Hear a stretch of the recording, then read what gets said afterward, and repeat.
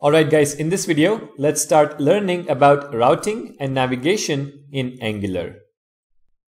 Now, any Angular application you build is going to have multiple components, each component with its own view. So we need a way to navigate between the different views as and when the user performs some action. And for this purpose, we make use of Angular's router. I want to mention here that even though we did learn about services, I am not going to use services while explaining the different concepts of routing.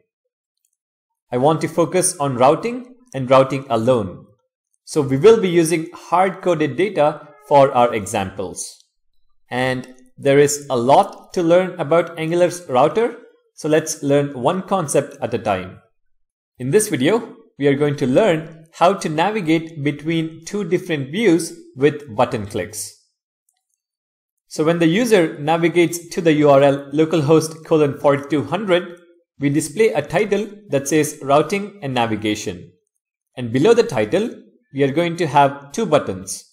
The first one says departments and the second says employees. If we navigate to the URL localhost:4200/departments, or click on the departments button, we display a list of departments. If we navigate to the URL localhost:4200/employees, or click on the employees button, we display a list of employees. So based on the URL or which button the user clicks, we navigate to the appropriate view. Now to implement this requirement, here are the steps. First, we generate a new project using Angular CLI with the routing option. Second step, we generate the department list component and employee list component. These are the components we want to display in the view. Third step, we configure the routes for our application. This will allow us to navigate to the routes from the URL. Fourth step, we add buttons and use directives to navigate to the configured routes. So let's begin with step 1, generating a new application. I'm going to go back to Visual Studio Code and I am in the Angular project folder. Open the integrated terminal and type the command ng new followed by the project name. I'm going to call this project routing demo. And since this is an application with routing, we also include the routing option, --routing. Alright, so the project was successfully created. Now, we might not always generate a new application with the routing option.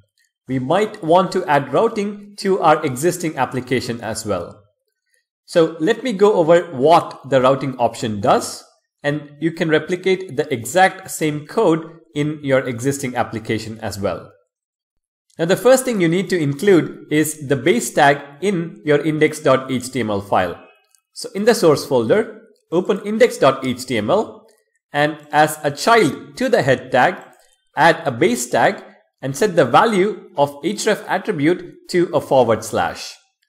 This is required so that the application knows how to construct the URLs while navigating. Next, in the app folder, create a new file app-routing.module.ts. This file contains the routing module for our application. This is where we configure the different routes. We will come back to this in a bit. Finally, import app routing module in app module. So in app.module.ts, import app routing module and add it to the imports array so that it is part of the routing demo application. Alright, so that is our first step. Generate a new Angular application with the routing option. The second step is to generate the department list and employee list components that we will be navigating to. So in the terminal, navigate inside the project folder, cd routing demo, run the command ng G for generate, C for component, department-list, -it for inline template, -is for inline style. Similarly, ng G for generate, C for component, employee-list, -it for inline template, -is for inline style. So that is our second step, generating the two components. The third step is to configure the routes for the application. And we do that in the app routing module. So we have a constant routes, which is strongly typed to routes from the router package. Here we define all possible routes for our application. And each route is nothing but an object.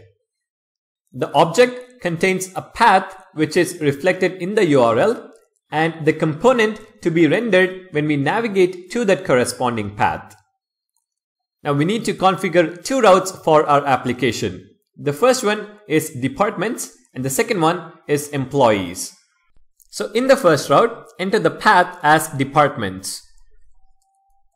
And in the second route, enter the path as employees. If we navigate to departments, we need to display the department list component. So specify the component property.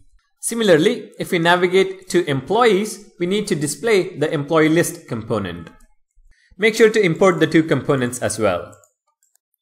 But by doing so, we are duplicating the import statements. We have the same import statements in both app routing module and app module.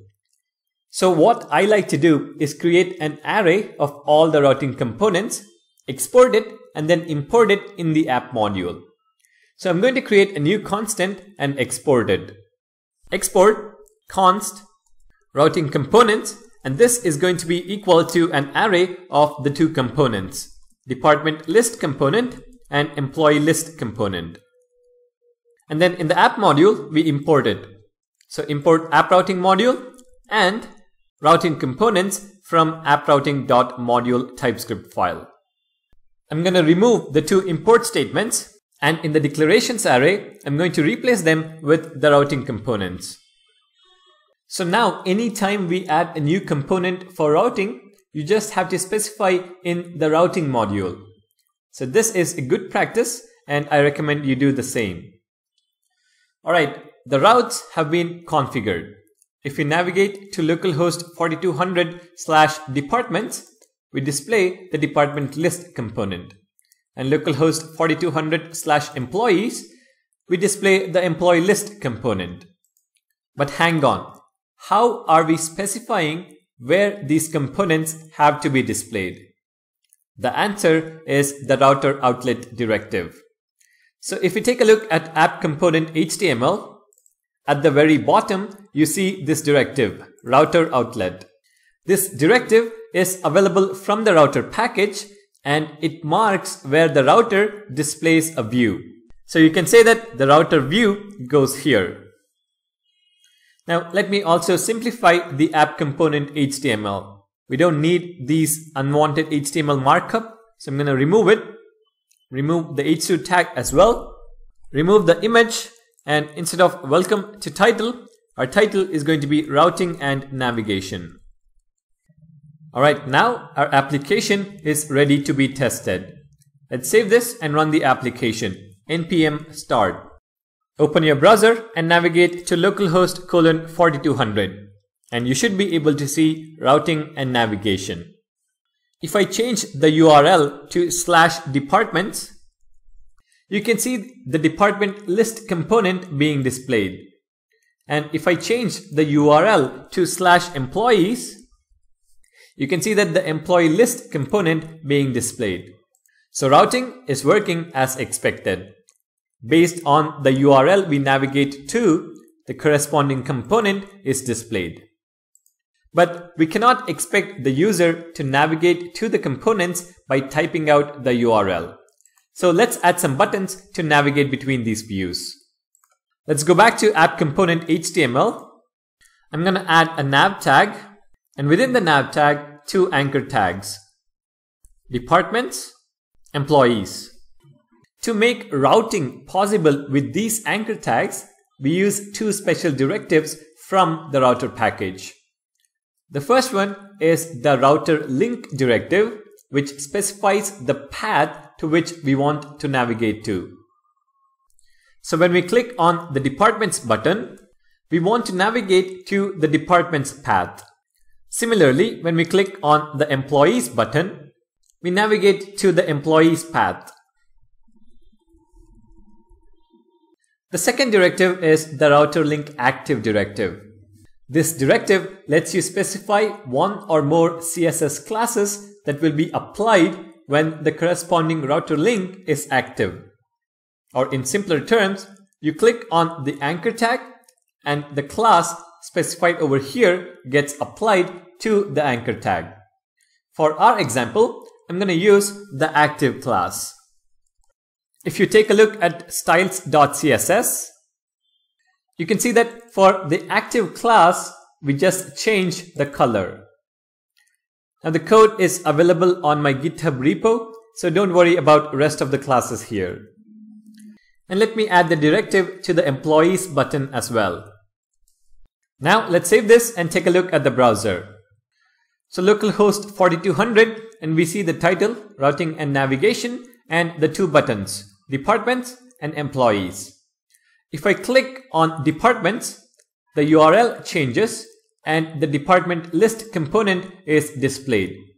You can also see that the button font color is changed because the active class is now applied to this anchor tag. If I click on employees, the URL changes to /employees and the employee list component is displayed. The active class is now applied to this anchor tag, and hence you see the change in font color. So we have implemented basic routing in our Angular application. Let me quickly remind you of the steps. In index.html, add the base tag and set href to a /. In the app routing module, configure the routes. Each route has a path and the corresponding component. Once you have the routes defined, pass it as an argument to the for_route method of the router module. Export the app routing module and the routing components. Import it in the app module and include it in the imports array and the declarations array. With this setup, you can navigate to the particular route by directly typing in the URL. To navigate via buttons, use the router link directive and specify the path. To change the style of the active route, use the router link active directive. Alright, so that is how you navigate between different views using button clicks. Thank you guys for watching. Don't forget to subscribe. I'll see you guys in the next video.